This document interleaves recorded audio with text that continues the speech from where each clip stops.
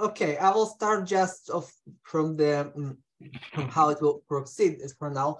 You will have about 40 to 45, even 45 or 50 minutes for the talk, and then we'll have about 10 minutes for the questions. And then if it's fine with you, then we will end the formal part. And those who want to stay will be able to stay with us for about 10 to 15 more minutes for additional questions and discussion. Is it fine with you? Great. Yeah, very good. So I will proceed with a very short introduction of Professor Coti Gonzalez. She's a prominent scholar who have published in many top journals. What I have not known about Coti is that she's a great inspirer. She has mentored more than 30 postdocs, many of whom decided to proceed with a successful academic career.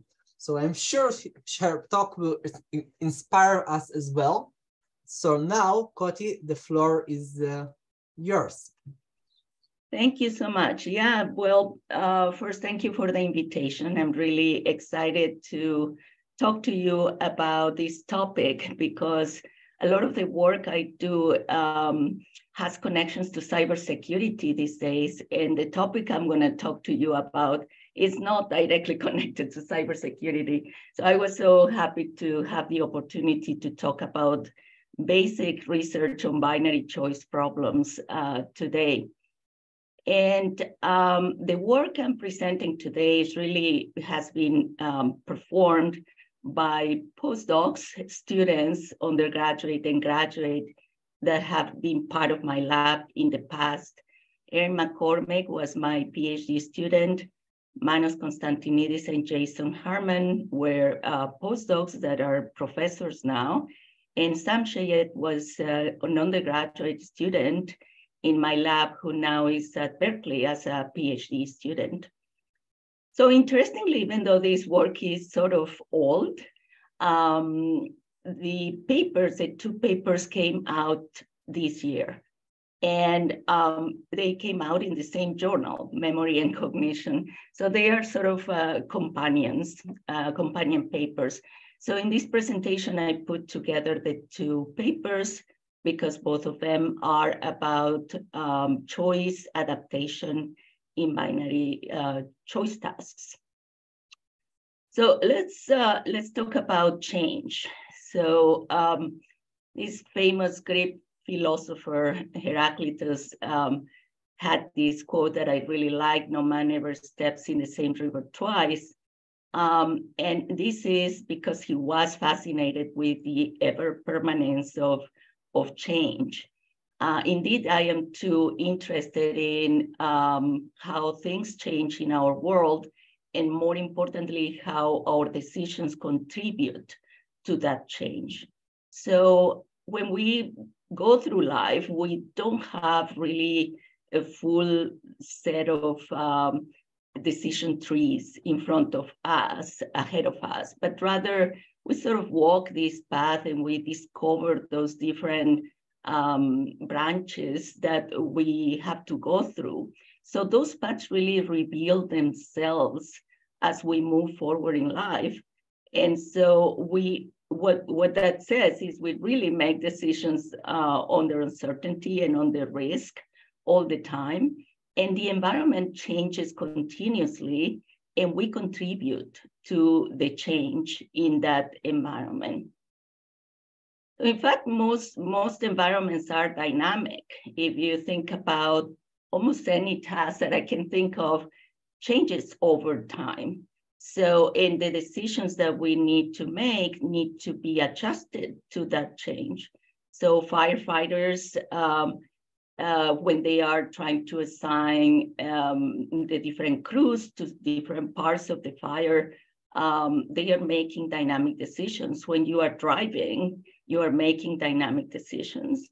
But let me, for now, to make a connection directly to binary choice, give you a simpler example of a dynamic decision, which is shopping online versus shopping in the store. So you think about 10 to 20 years ago, nobody thought of shopping online, right? So we all were shopping in the store. And for many reasons, shopping online, the technology was not available, and little by little, gradually, the technology became more available. And we started to transition from shopping in the store to shopping online.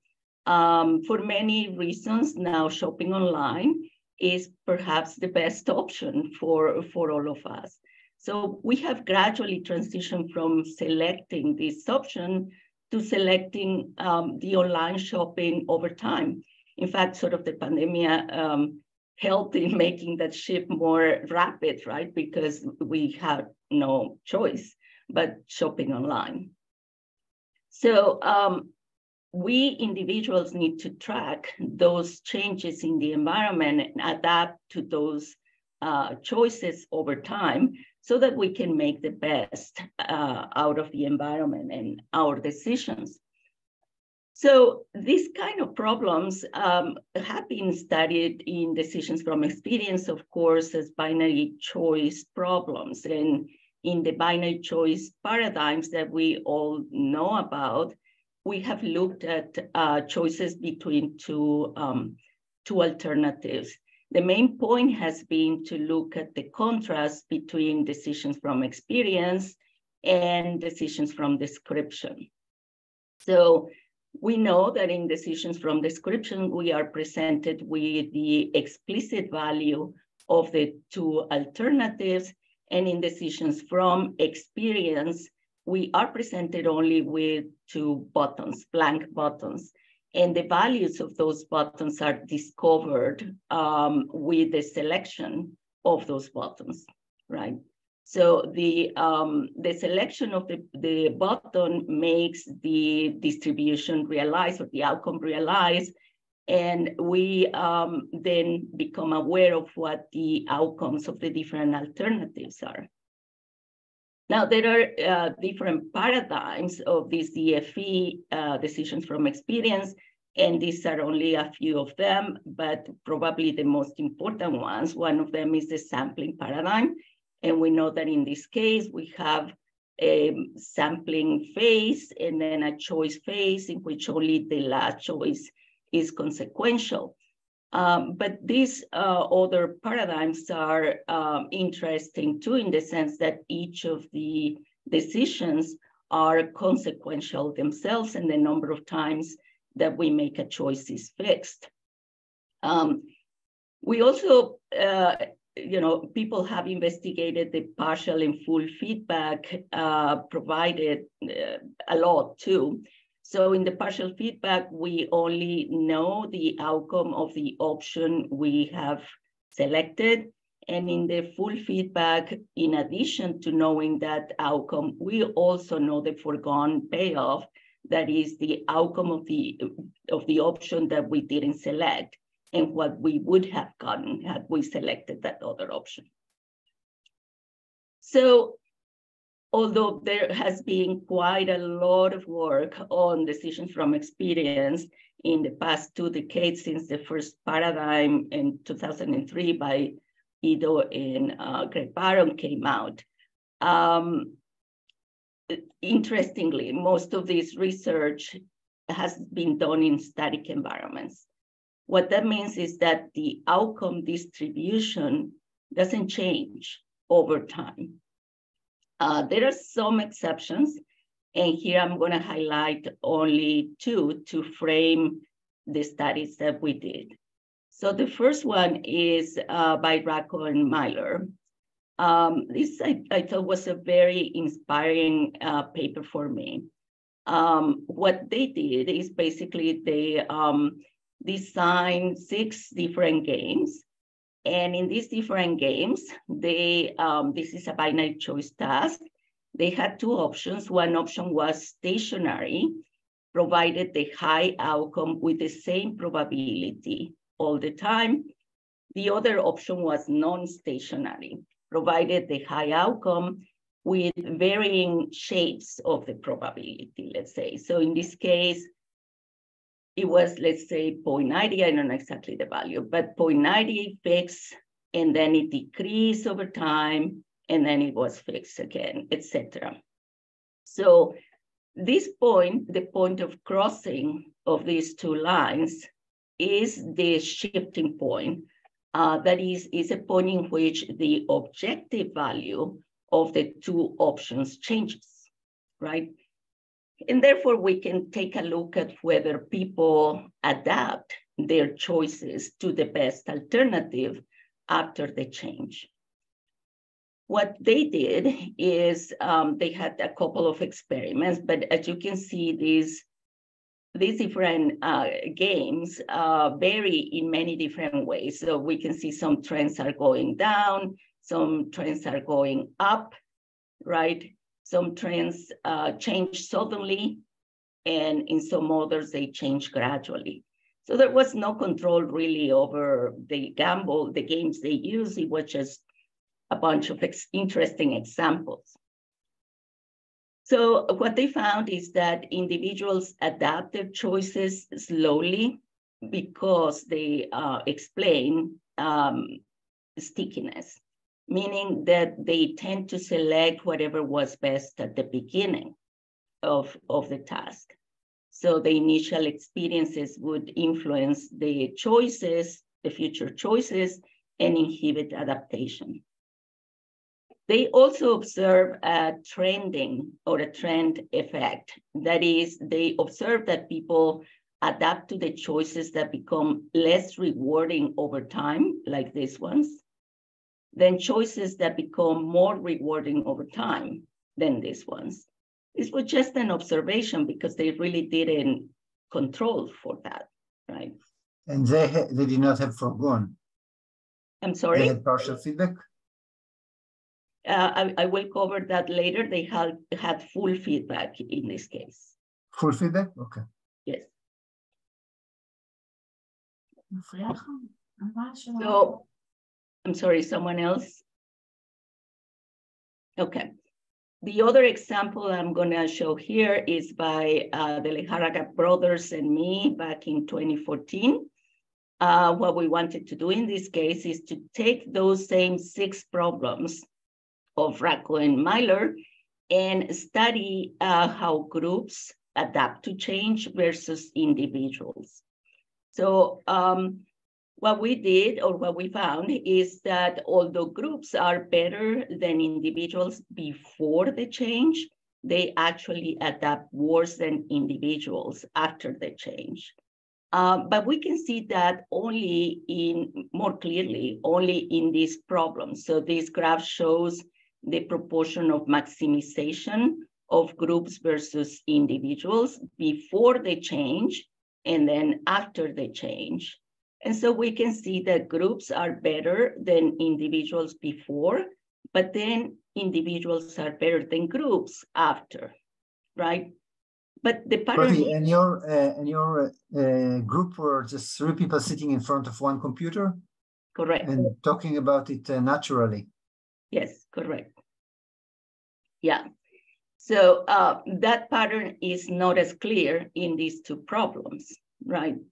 So what we believe is that there is, again, a trend effect. That is, the difference only happens when there is this decreasing, but not this increasing trend. So what we did also in this paper is that through cognitive models, we fitted to individuals and to individual groups. And we looked at the recency parameter of this model to see whether that could explain the difference in adaptation. And we found that indeed, individuals had a higher recency parameter than the groups did. So we believe that recency is important for adaptation. But this study, again, the goal was different, was to look between groups and individuals. And therefore, the question is still out there whether recency is important.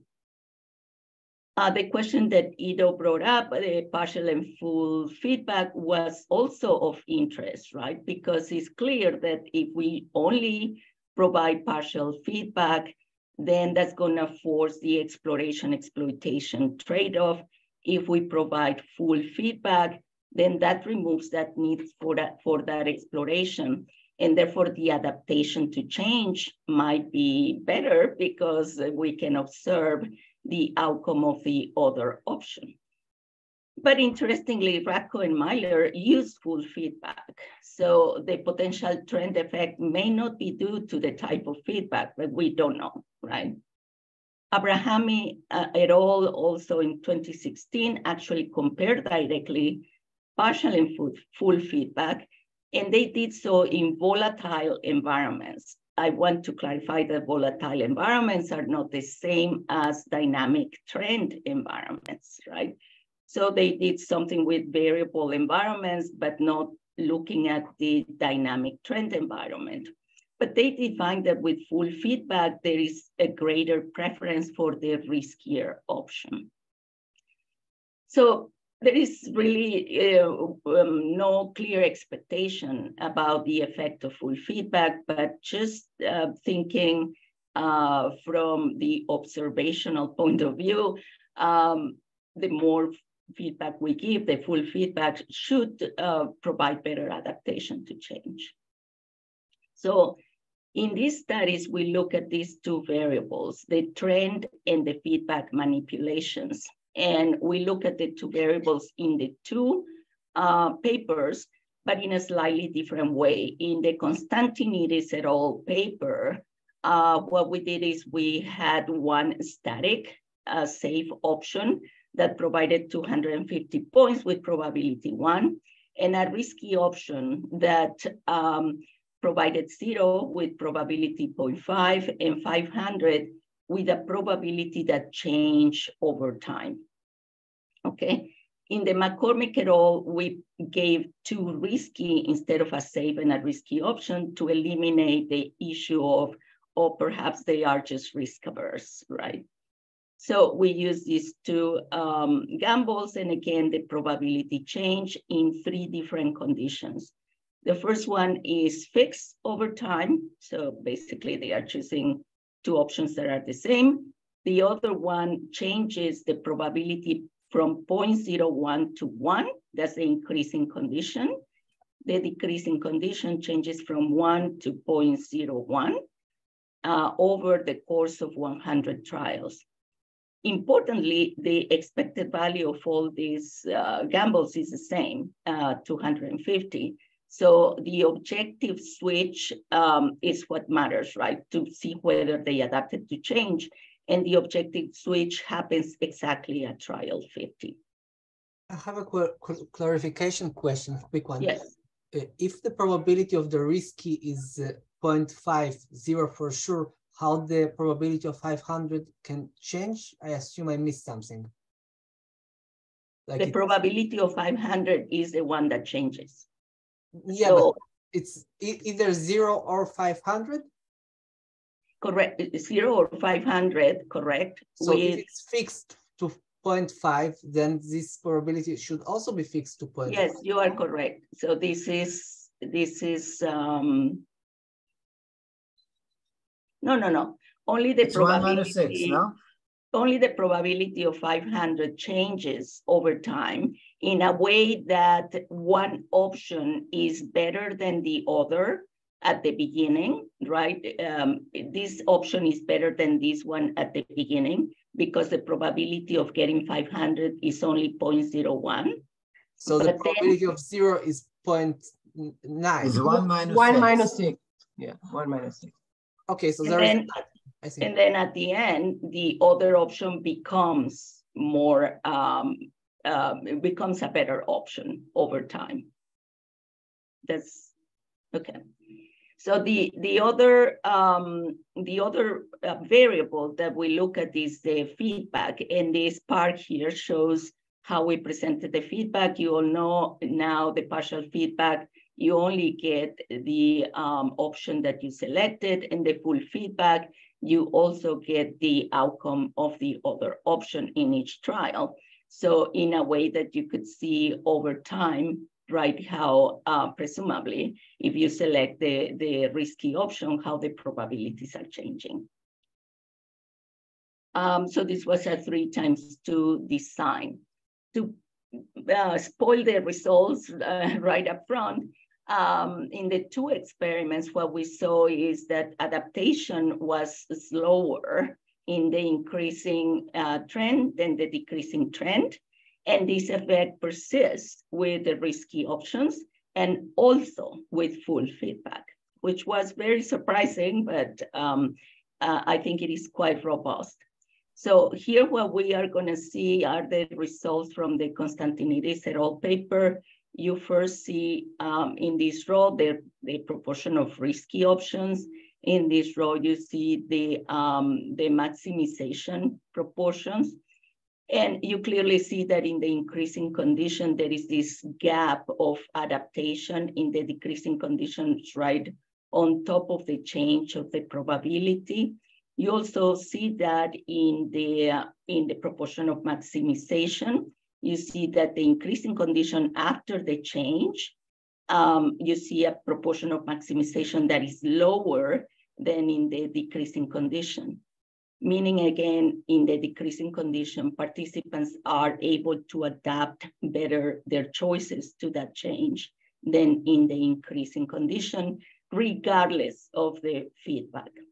But Cody, I'm kind of surprised that they learn in a partial condition to increase, because you would expect that they will have this hot stove effect, and which will make them not sampling the risky option, right? But they do adapt.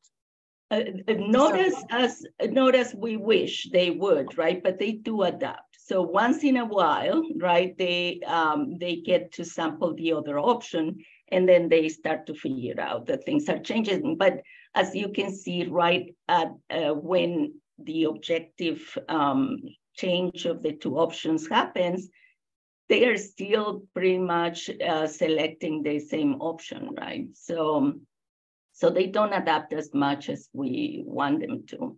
But they are not notified that there is a change in the environment. They have no idea. No, they are not notified of any change at all.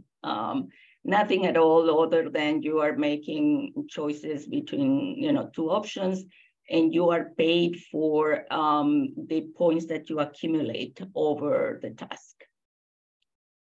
So in the McCormick et al. Paper, the results were presented slightly different, but as you can see, this is the increasing condition, this is the decreasing condition, partial feedback and full feedback. And so you can see first immediately increasing versus decreasing by looking at this gap. This gap before and after the change is smaller in the decreasing than in the increasing condition, right? And you can also see that the feedback slightly helped, but not enough, right? There is still a problem with adaptation in this case. So in general, adaptation is poor. That is, the maximization rate is higher before the change than after the change, regardless of the feedback.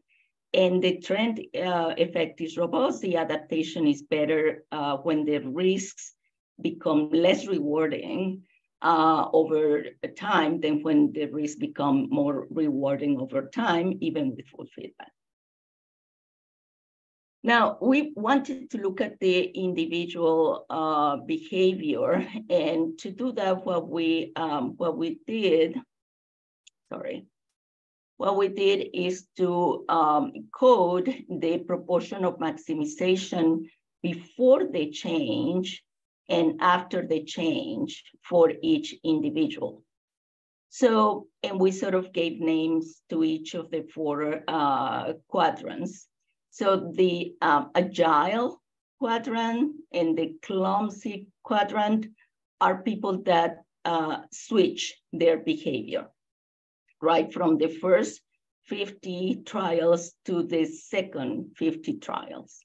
So the agile participants were making good decisions, the best option before the change.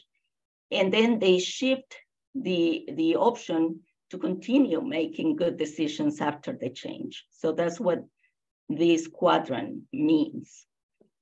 The rigid quadrant means people that are making good optimal decisions before they change, but then they sort of stick to the same option, right? And they end up making bad decisions after the change, after the switch, okay?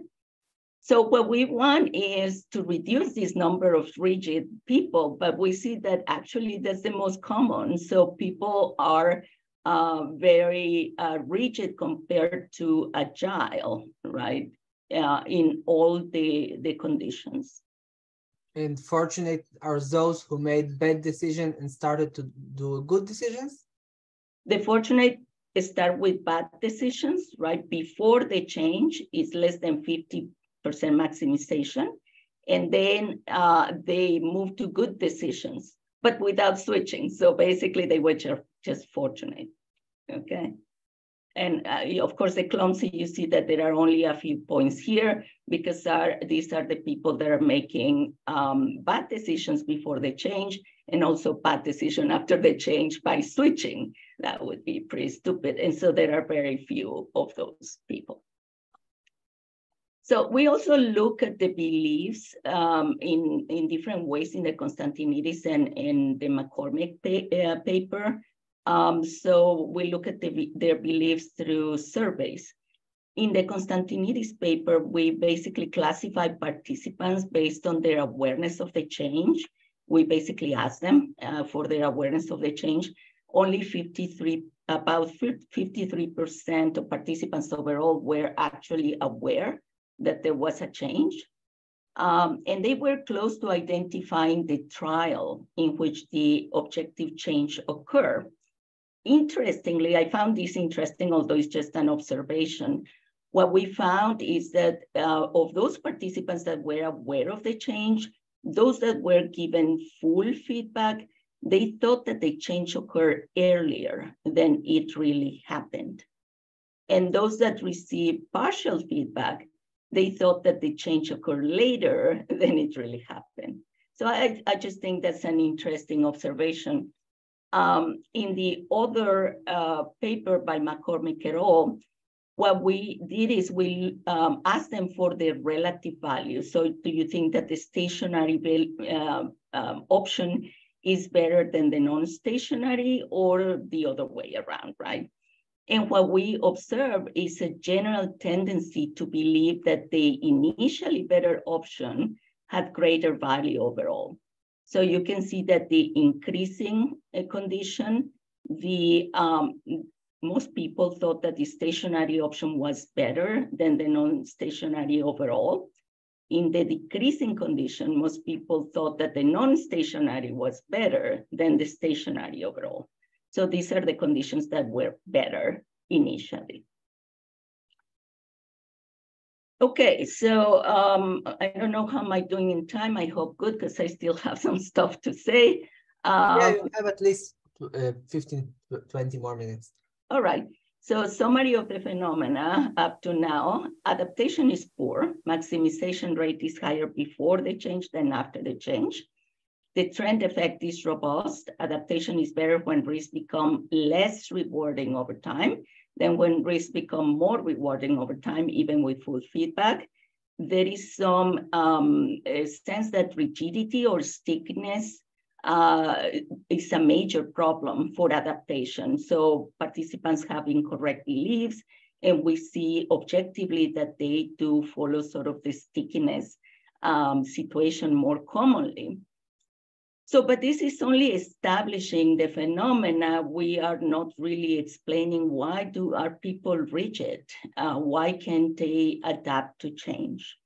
So we offer two explanations or hopes for improving this rigidity situation in dynamic environments. The first one is the explicit observation of change. So in our experiments, we know that the continuous change in probability is really not observable. It's only observable if you select that option, right? And it's the probability is really not explicitly given to participants. What is given to participants is the outcome, not the probabilities. So we are going to address that issue. And the second explanation is memory.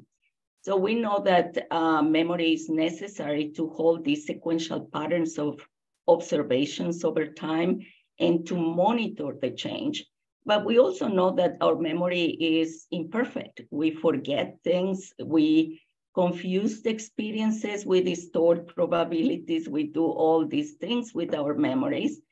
And so what is the effect of memory? Is it memory that causes this rigidity?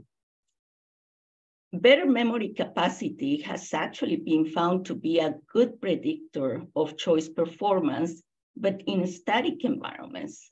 Is better memory also necessary or helpful in dynamic environments?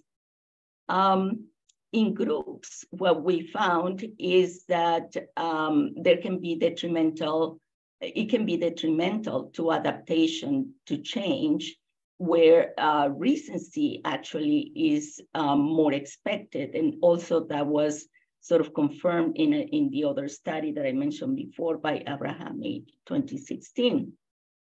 Thus, we think that in dynamic environments, actually future decisions may be best informed by the more recent experiences. And it does make sense if the environment is changing continuously. If we rely on the more recent experiences, we should be able to adapt better. So let's address the first explanation first, the explicit observation of change. So in this case, what we did, and also part of the McCormick paper, is we actually didn't change the probability. We kept the probability the same, and we changed the outcome, because the outcome is the one that is observed. Again, taking care that these gambles still have the same overall expected value of 250 as before. So we see that in the dynamic outcome, we have three conditions, one constant, essentially the two options are exactly the same, one increasing in which the outcome changes from 10 points in every trial over 100 trial to 1,000, one option a decreasing condition in which the outcome changes from 1,000 to 10 points, 10 points change in every trial. Again, we use the two types of feedback. Of course, in this case, you see now more clearly the outcome. In the case of the full feedback, you see at trial 10, you would have gotten 100 from option B in this particular increasing condition, okay? So these are the results. What we observe here is the same kind of figure that I showed before. This is the increasing, the decreasing, partial, and full feedback. And what you see here is the, I think my pointer stopped working now. So what you observe here is that the trend effect is still there, although slightly less so than before. So you see here in the increasing condition versus the decreasing actually was slightly better in this case of partial feedback. But I mean, the adaptation problem is still there. You can still see that the proportion of maximization is lower after the change than before the change. Interestingly, even with the full feedback, which makes it very obvious what the other outcome is going to be, and now the observed outcome is the observation is the outcome, which again makes it interesting. We do see that there is a decrease in the rigidity proportion and moving most participants towards the agile. So the observation, the actual explicit observation of the change in the outcome does help reduce this rigidity. It didn't help much in this particular condition, but in all the other conditions, there are less individuals that are considered rigid and more that are agile. So the, now if I can change my, okay, screen. So the conclusions of this explicit observation to change is the adaptation continues to be mostly poor, but explicit observation of change helps make people less rigid. Full feedback helps adaptation when the risk becomes less rewarding over time in one of those cases. Okay, let's move on to memory effects as the second explanation. And this is work reported in the Constantinidis 2022 paper. Here we use cognitive models to incorporate or to understand memory and learning processes. And those models that are able to incorporate these memory processes can help explain these differences in the trends. Essentially, the questions are, is better memory that is slow forgetting a good predictor of adaptation, or is recency, quick forgetting, related to better adaptation? So what we did is we found the best fitting parameters to each individual in our data sets using two types of computational models: instance-based learning model of binary choice and reinforcement learning. We actually use two types of reinforcing learning models. I'm mostly going to talk about one of them. The results are the same for both type of RL models. Let's go with the instance-based learning model. The IBL model of binary choice is just one particular example of a type of model that we can construct using the theory, instance-based learning theory. The theory provides an algorithm for how decisions are made from experience. The algorithm provides explicit steps and also formalizations of the processes by which we make these decisions.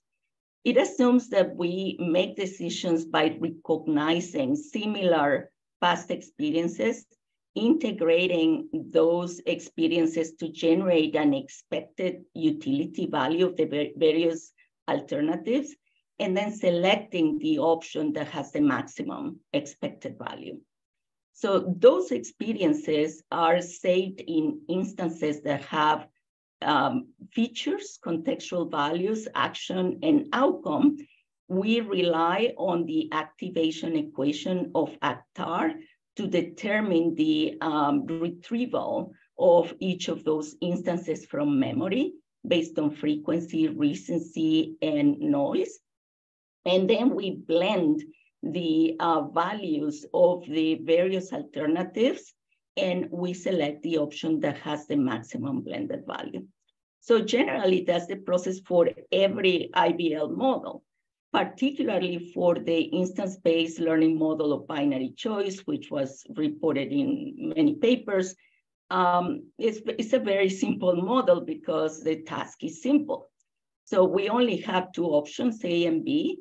And in this particular example, there are three possible instances that can be stored.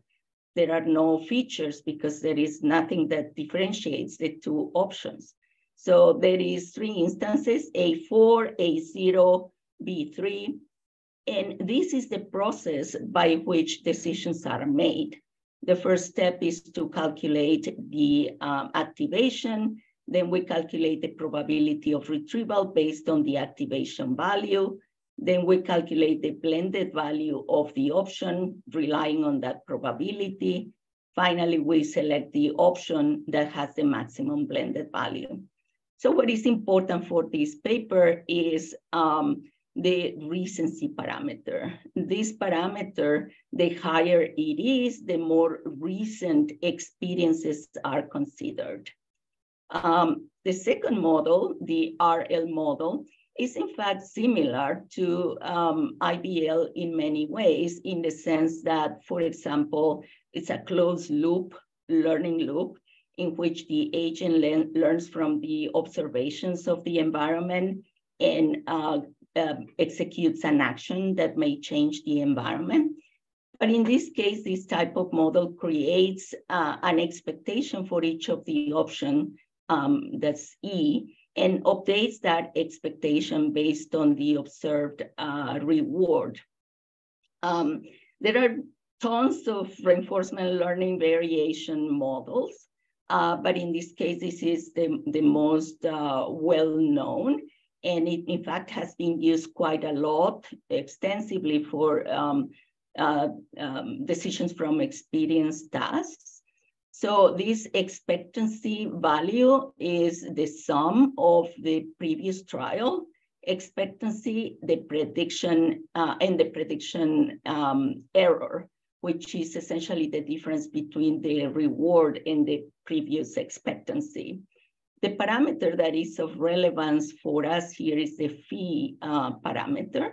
The higher the fee parameter, the more recent experiences are used. Okay, model fitting results. So here I'm presenting the two RL models, but essentially the results are the same. So what we can see here is that all the models reproduce the main behavioral observation, meaning the slow adaptation, and also the slow adaptation in the increasing condition and the faster adaptation in the decreasing condition. But I think most interestingly is, of course, the exploration of the parameters, right, and the distributions of the parameters. So here I'm only showing the D parameter and the phi parameter of the one RL model that I presented. And as you can see, the effect is very consistent. In the decreasing condition, we have a higher D parameter, more recent experiences. And in the increasing condition, we have a lower D parameter, lower phi parameter. So across two models that were independently developed, independently fit to the data, we see the consistency of the effect of the recency in the performance, right? So to make it more direct and indeed to figure out whether indeed adaptive participants have higher IBL recency parameter and RL phi parameter, what we did is we separated participants into adaptive or non-adaptive based on the maximization performance in the last 30 trials, which that would give, you know, more chance for those that are slow to adapt. So we analyzed those adaptive and non-adaptive participants and their parameters. And what we see here is that the adaptive participants in both conditions, the adaptive participants have a higher D than the non-adaptive participants. And again, that's across all the conditions. But then we also wanted to know, and this was more exploratory, how would individuals, so is this D or phi parameters an individual feature, or is this a mix of the particular environment in which they are assigned to? So how would individuals that have a high or low recency value would adapt to a different condition of change? Okay, so if recency is really relevant for adaptation, and if memory, if we have a recency parameter, you know, then what we should see is that individuals that have a high recency parameter should be able to detect the change in conditions that are different from which that parameter was found, right? So what we did is we used this calibration and simulation in a new condition, and then we split participants into high and low recency parameters. So for example, in this case, we took participants that were fit to the decreasing condition, and we simulated those participants in the increasing condition. So this particular figure here shows the increasing condition when the participants are separated into high recency and low recency participants. Overall, the main point is that you can see in all of these transfer conditions, participants with high recency are the ones that adapt better to novel conditions. This, of course, still needs to be verified empirically. Conclusions on memory effect.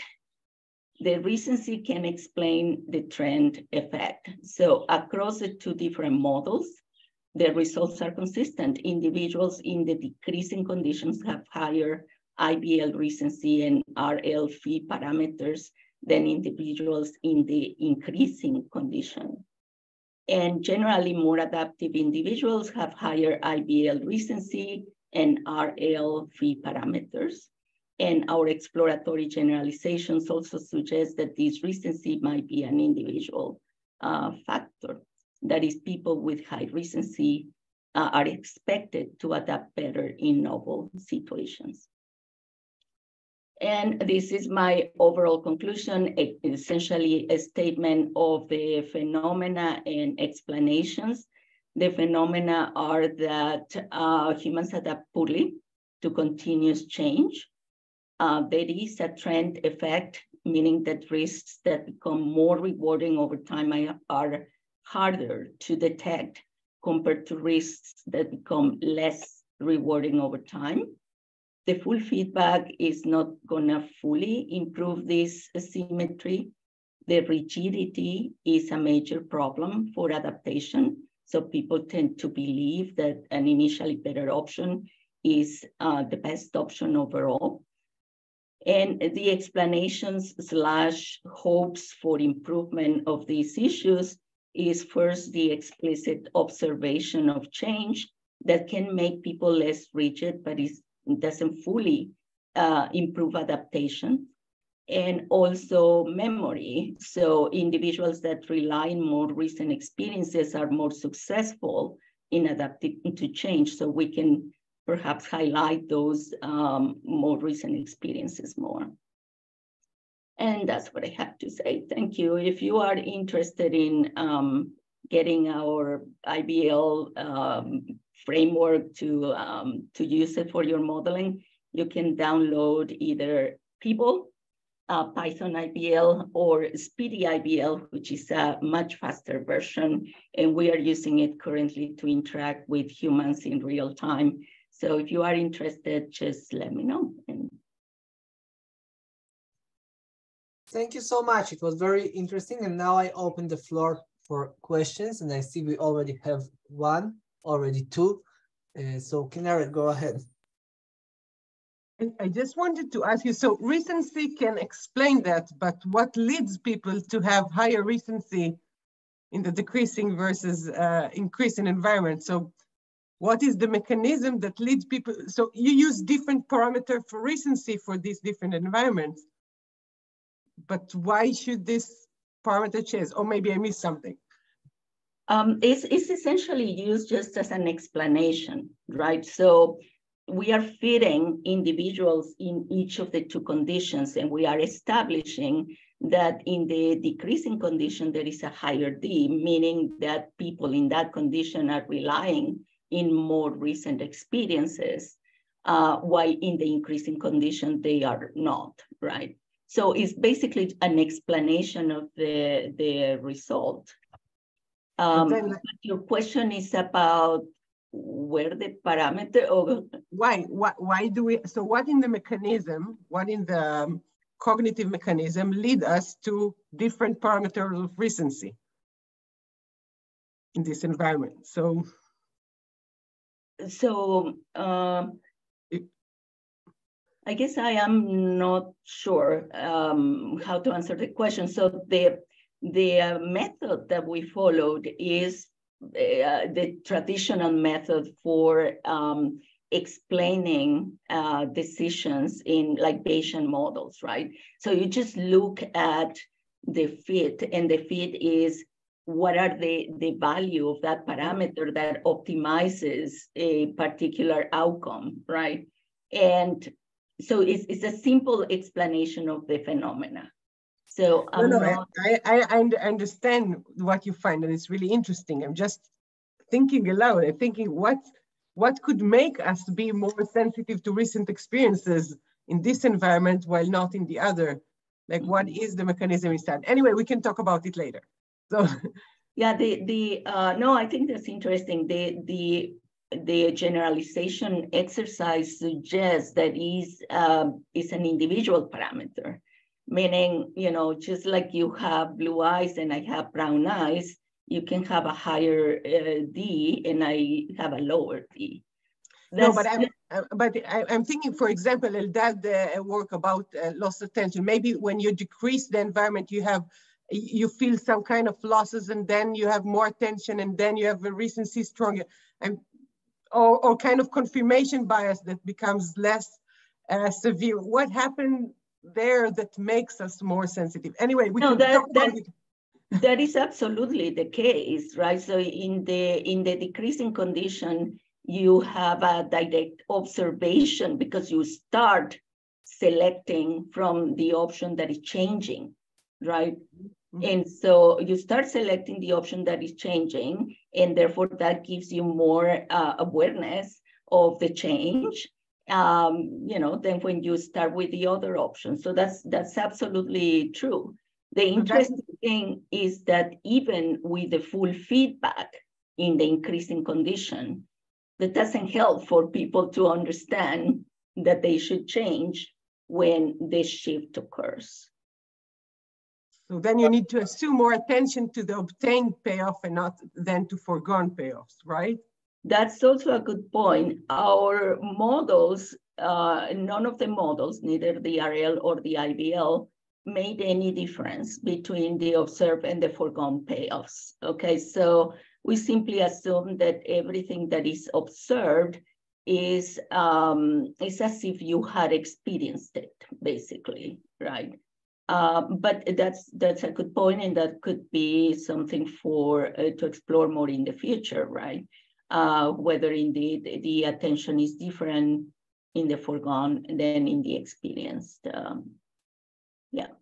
May I say something on this, if I may? So I think what you're looking for, Kinneret, is similar to what you suggested earlier about hot stove effects, right? So people start the task in the increasing condition. They don't realize that the risky option is changing, right? They keep selecting from the safe option, which gives the same outcome, right? It's 250. So the recency parameter there, or whatever you want to call it, decay or whatever, is smaller because there's nothing to really update. So in the case of partial feedback, there's no really updating. So that's why the parameter, at least at the early stages of the task, tracks this stability in the environment. When you have full feedback, though, there is some movement, but again, even with full feedback, people do not switch as fast or efficiently as in the decreasing condition. So I don't know if that answers part of the question, but it's a combination of hot stove effects, limited updating, and a smaller decay. Hassan, your turn. Thank you so much. This was a really, really interesting talk. My question was is sort of similar to Kinneret's. It's you've got this experience and description gap, right? So, and you've got this difference in in gains and in losses, like in when things are going down and when things are going up.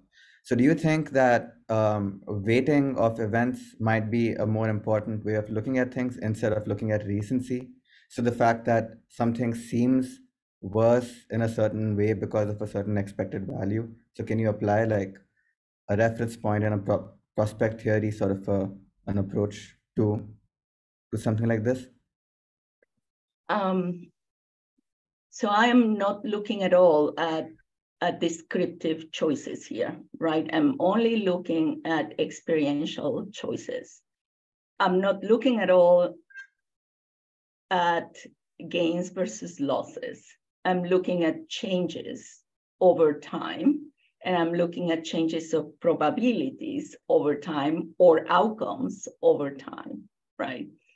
So I have a hard time connecting it to prospect theory at all. I mean, so I was just thinking that the reference point in the prospect theory, what is zero, could be, say, the other gamble, or like the mean of the last few gambles. So it's not that you're actually experiencing a loss, but just because it seems like a loss compared to what it could have been, you sort of have a certain pattern which comes up. So okay, so that's a good point, but it has nothing to do with prospect theory. It's the fact that we make choices in relative terms, meaning, you know, you are looking at one option versus the other and what the two option is better. The two options are better, right? Now, importantly, in our experiments, all the options were of the same expected value. So there is no difference in the expected value. The expected value changes over time because the probability or the outcome is changing, but overall, the objectively, as prospect theory would see it by description, the value of the options was the same. okay. Thank you.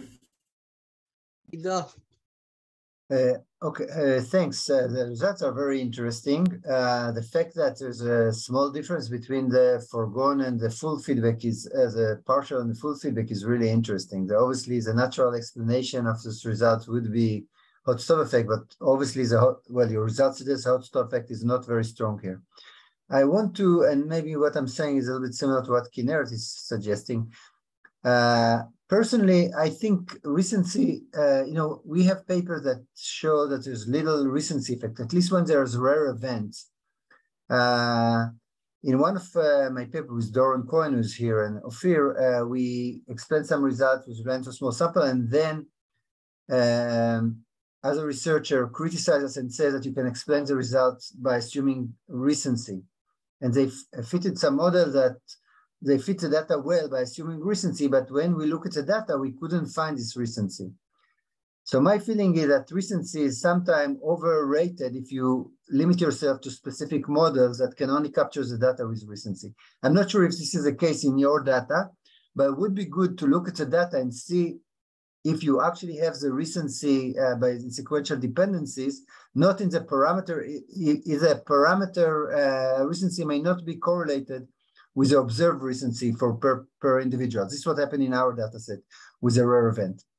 But here is my favorite explanation, which is what was already said here, but I think that when things getting better, say everything is good, I don't have to worry, life is good, God likes me, I do something right. You know, I'm trying, maybe I'm here even more dynamic than you. You know, when you in your early research talk about dynamic, it's not only dynamics that the world is changing, but maybe I'm changing the world. So whatever I do is good because now the risky option become even better. So I should continue what I'm doing, and once in a while I select the risky and getting even better.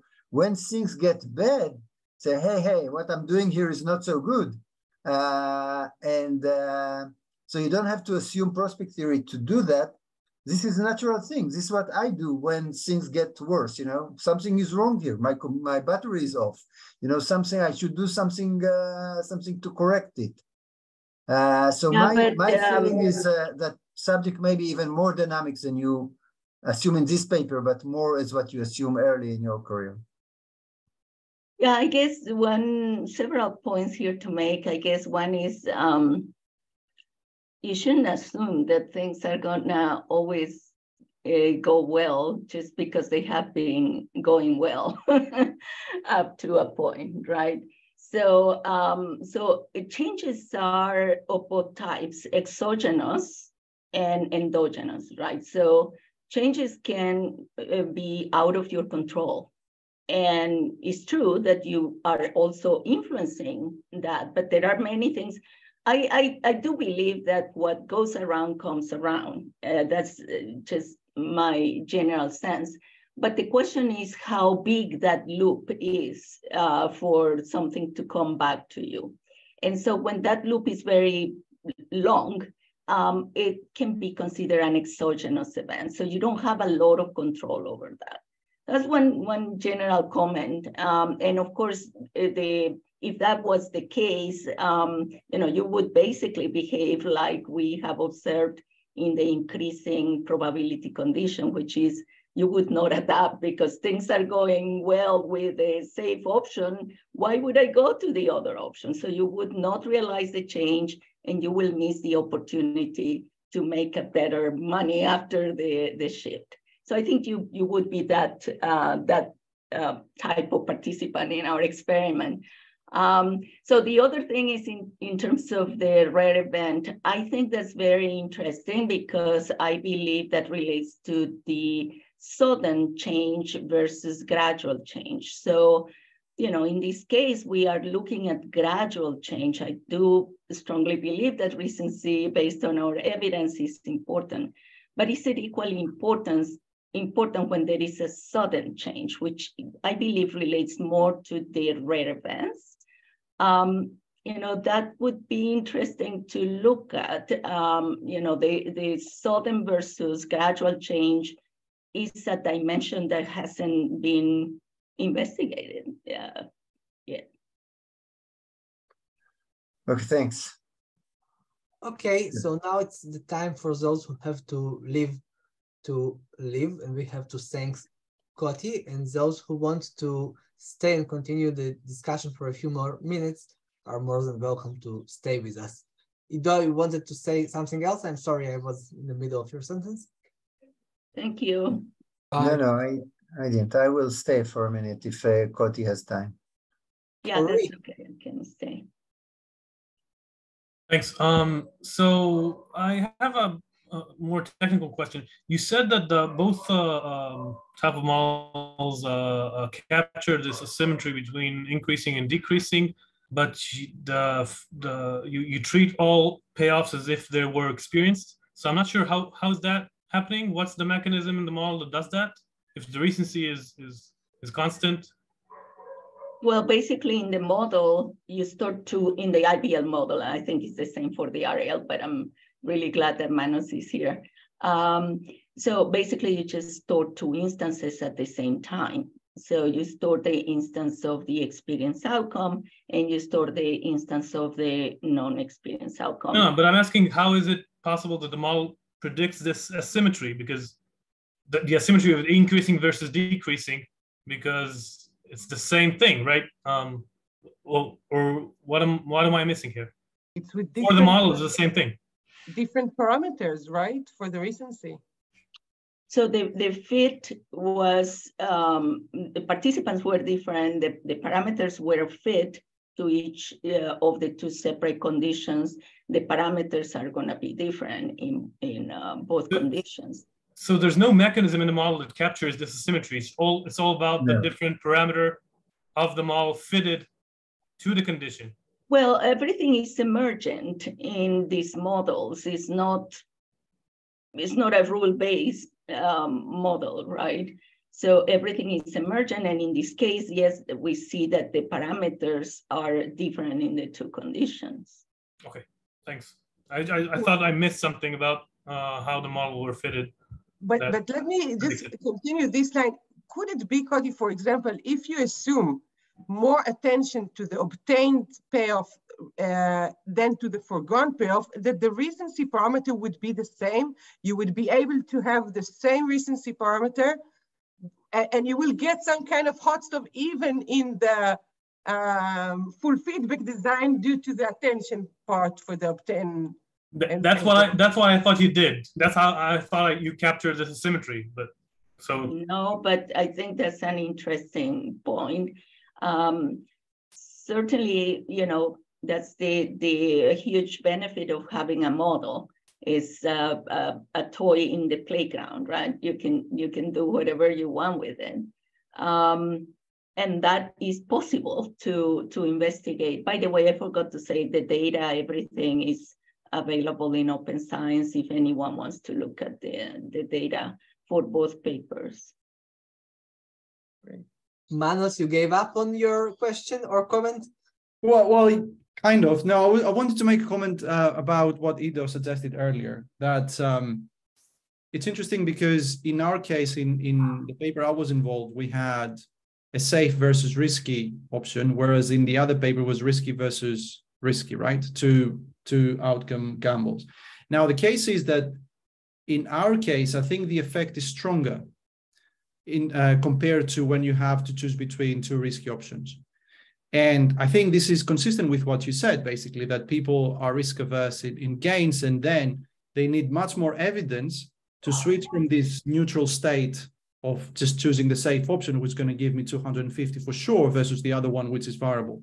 Now, this effect is not emerging as strong in the other group. So if you go and have a look in the paper, we compare actually the data from the two papers, and we show that the effect is not stronger in the 2x2 example, which is interesting, right? By itself, like the composition of the decision environment can change how fast or slow you adapt to these changes, which we didn't directly explain. The other thing is the model, and I completely agree with both comments about making the models able to account for this.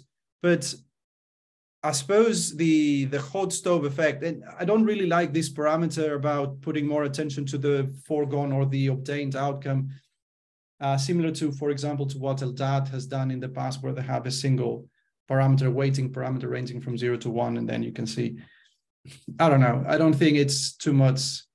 It doesn't really explain much to me, this idea. And there have been a couple of papers, right? I don't think it's very identifiable, these weighting parameters.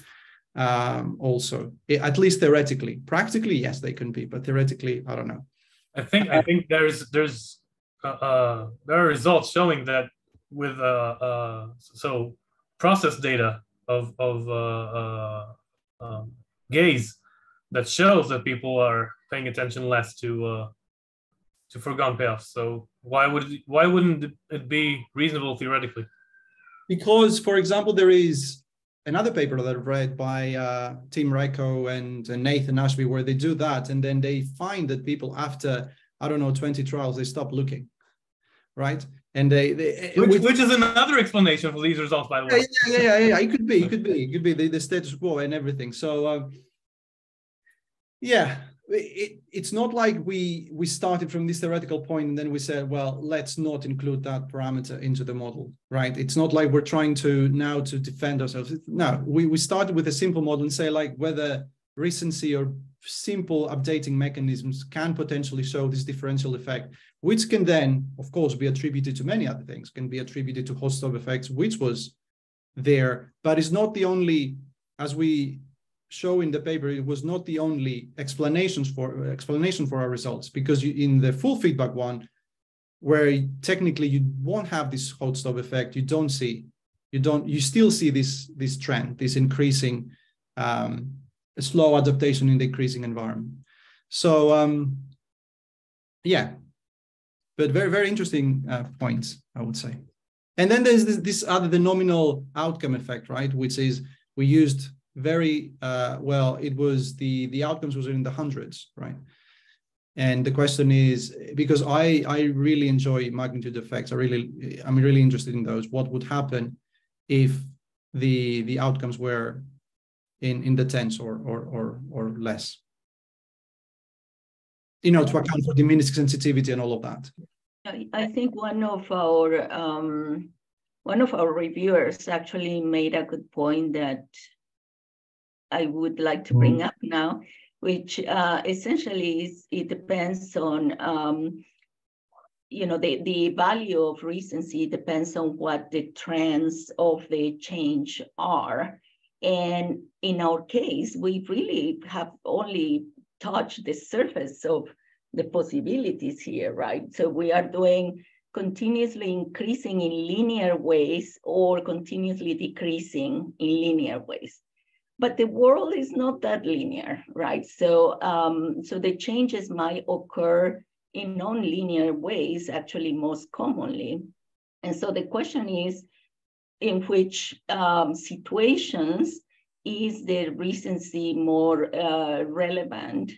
You know, and it's clearly, you know, if the world is linear, if the world was linear, of course, the more recent ones make more sense to rely on, right? But when you have non-linear world, not necessarily. So I do want to explore this a little bit more, and you know, I appreciate that reviewer that brought that issue, although we only discussed it and we didn't address it in our paper. But anyway, just to play devil's advocate too here. I wasn't your reviewer, but so I wonder if you did do some experiments with changes, even if you keep the linear thing, but you have like decrease and increase in something that is not so stable within condition. Have you had the chance to do something like that? So the one we have currently data for is nonlinear change, but still the trends are the same because we still want to continue investigating the trend. So what I mean is we have functions in which the increase is in a nonlinear function, the decrease is in a nonlinear function. But still we have these decreasing or increasing trends.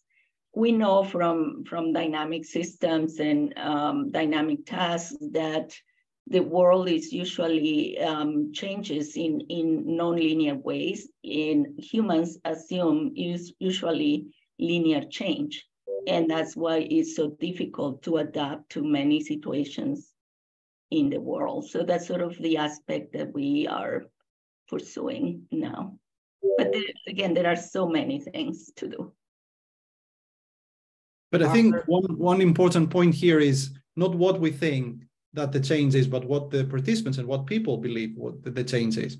And, you know, there is a lot of evidence, including a lot of recent evidence that people perceive the environment, even if it's static, to be dynamic, right? And all about exploitation of patterns. So I think it makes a lot of sense to actually gauge what participants really believe. And I suppose Ben presented here a couple of weeks, a month ago, or when was it? A couple of months ago, about this, that non-probabilistic elements, and people explore patterns. The work from your lab shows that as well. So I think it's about time to go and actually gauge people's perspective of how they perceive the environment, and whether, for example, even the change is logarithmic or quadratic, whether they, you know, translate it or transform it into something that is meaningful for them. Of course, I more than agree. I would even take it if you have a few minutes more, but if you're tight on time, we can talk about it later. Yeah, sure. We have in our paper with Ori and Ido, we have a model that talks about regularities, and it wasn't able to fit the data. So like we had to post hoc add some assumption about the trend, which is what you were talking about. So for those that are not familiar, we're talking about the fact that people try to perceive the world, even if it's static, perceive the world to be dynamic, that there are some regularities. So if I just saw an event, a rare event usually, I think that it's less probable to have this event occur again. And this kind of regularities is not, I wondered, when you presented the IBL approach, I wondered if you can maybe account for these regularities, and not only, the trending is by the recency, that's I understand. But the regularities, maybe you can account it in the IBL model in the similarities of the state. So you suggested that when you have two keys, you have one state. But maybe the regularities in our models can be captured or can be simulate in the IBL approach by saying that the last outcomes determine the state. Yeah, then the question here is what is the state? What are the attributes that describe the state? Because the thing is, in the binary choice task, the world is oversimplified also, right? So we don't really have attributes there to rely on. So what is the state in your task? So what we suggested our model do is taking the last sequence of outcome, and if it was, let's say, 001, so the state now is 001. I'm looking back and only on 001s. What happened after that? So the state is determined according to the last sequence of outcome. Okay. Yeah, so for example, in rock, paper, scissors game, my colleague, Christian Levier, that's the way he has accounted for the sequences of actions is by representing explicitly the previous actions. And yeah, we can do that too. In any IBL model, we can represent the state as a sequence of previous actions. And it's possible that indeed would sort of account for these regularities. And I think that's super interesting because indeed that's how we learn, right? Is by observing the regularities in the environment. Yes. Okay, as I promised you at the beginning of the talk, this talk was very inspiring, and I will end with a half a joke question. In your conclusion, you said that we are bad at adapting, right? But on the other hand, you started the presentation with the notion that when we are shopping, a few years ago, or 10 years ago, we were not shopping online, and now most of us are shopping online, which is a bit contradicting to what you're saying because it hints that we are adapting very well to the environment. So how do you make sense of these two things? This is yeah, so I mean, in general, the point is that in general, people are bad at adapting. And yeah, we might think in the case of the shopping that everyone is shopping online, but that's not the case, even though it's indeed very, it can be cost effective, it can be fast, and now you can do returns, etc. I mean, I can bet that not a lot of people, or not most people, are going to be shopping online. So the question is the adaptation, right? Whether people realize which option is better. I have just an extension of that.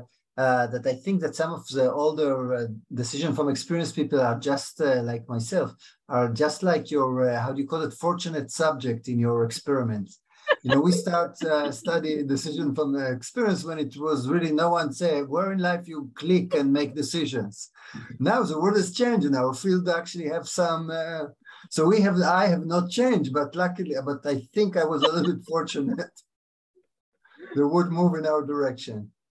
Let's hope that the reviewer will understand that too. This is the case. The reviewer is a little bit slower to understand, but I think that we were fortunate. So I really like those subjects. Yeah, you don't do anything, just the world plays for you nicely. So that's good. Yes. Okay, that was fun. Let's hope you'll be fortunate in the future too. This was an excellent talk. Thank you so much. Yeah, it's linearly moving in our direction. Yeah, thank you very much. It was fun, nice to see everyone. Thanks, Cody. Thanks, Mana. Good to see you. Thank you. Bye. Bye-bye. Bye. Bye. Thank you so much.